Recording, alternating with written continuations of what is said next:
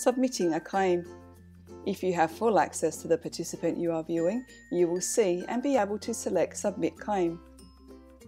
On selecting Submit Claim, a form will open up allowing you to add claim details. You will first need to select Pay To, Provider, or Myself for a reimbursement. Next, enter the start date and end date to determine the providers and support items that are available for the claim.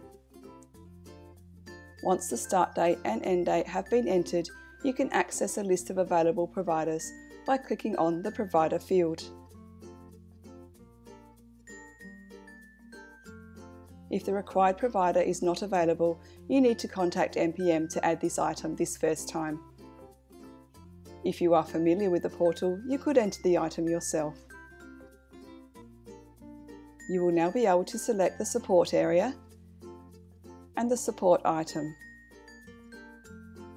based on those already added to the plan for the selected provider.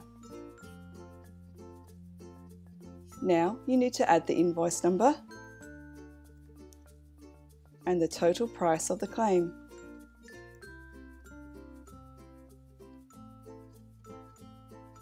Lastly, you need to attach a copy of the invoice.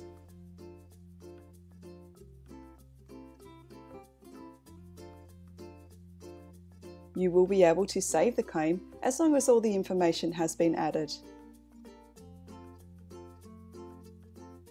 Once submitted, the claim will become visible in the portal and in MPM for us to review and seek clarification if needed before progressing the payment.